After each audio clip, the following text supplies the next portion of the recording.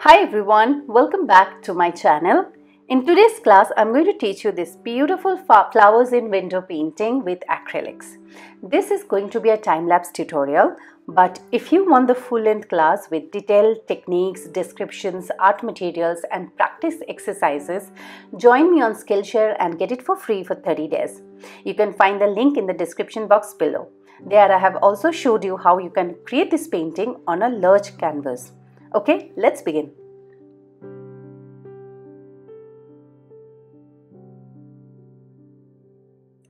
I'm starting this painting with fluid acrylics, so I am mixing a lot of white with tiny bit of cadmium yellow and pink to create this beautiful shade for the background of the canvas.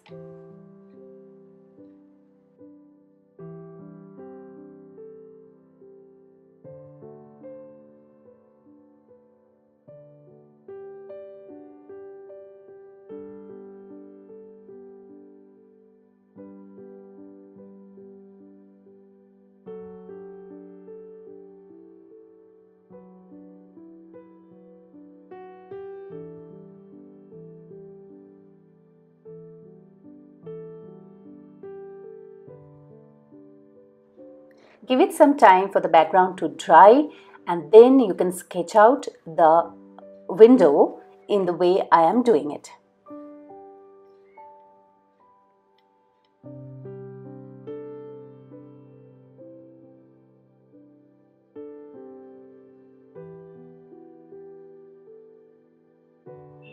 Now it's time to take out some thick body acrylics. So I am using white and black, and with the help of a knife I am adding a thick layer of the thick body acrylics on the background wall. Arrange it in the shape of the bricks. So you should add the strokes in alternate fashion and use a lot of thick body acrylics to create this beautiful wall texture.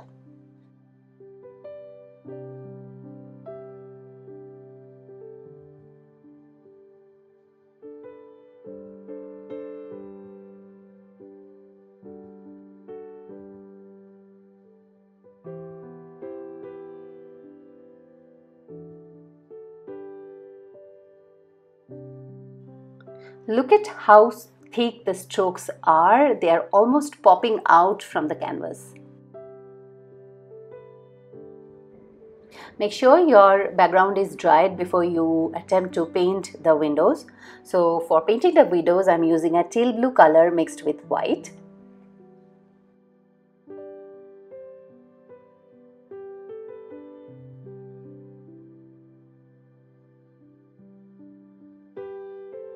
Center I am using a mix of black and brown. Now if you don't have this brown shade, you can use burnt sienna as well, or a little bit of orange to give different shades in the center of the window.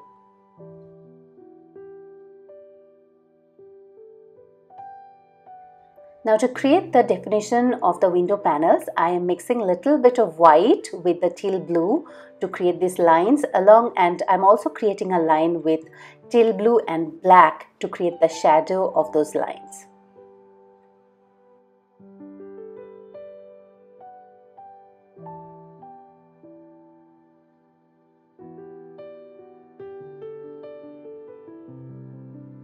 Now go around the window with lots of white mixed with a little bit of yellow to create the border, and using the same colors I'm creating the lines in the middle of the window.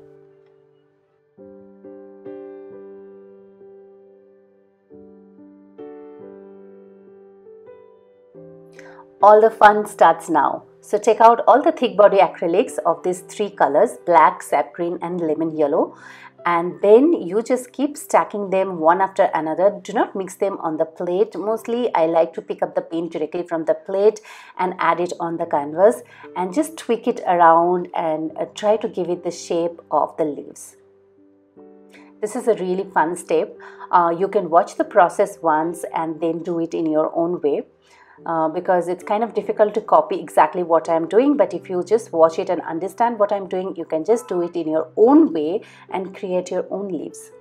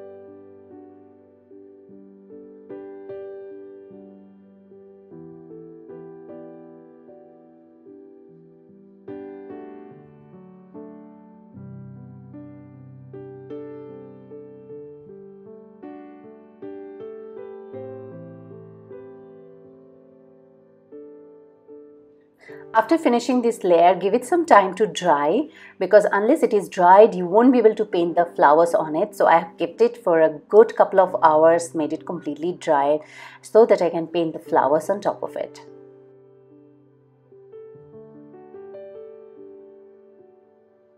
Okay, now it's time to paint the flowers. So I'm using two colors, quinacridone red and white. So all you have to do is pick up the paint on the tip of your knife and just move it in round and round direction and try to create swirls with a knife tip. You can also use a small brush if you feel uncomfortable to do it with the knife. You can use a small brush also to create the same concept. So here I am using the brush, so I can sometimes switch between brush and knife. So try both and see which one you feel comfortable, and then use the same thing, or you can switch between both of them. I just feel with a brush you just can give lot more textures. So when you are painting the red flowers, give little textures with the white in between, and then when you are painting the white flowers, give little textures in between with the red. So that is how you keep alternating between the two colors and create these beautiful flowers.